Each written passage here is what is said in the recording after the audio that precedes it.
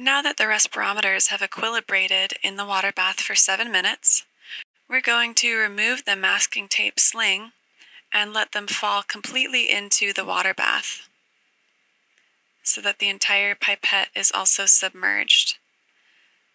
I'm just aligning them so that they're all laying straight. And you may notice a little bit of blue in the water. I've placed that blue there so that we can easily see the water level within the pipette later in the experiment. The pipettes will equilibrate here for 3 minutes before we start the experiment.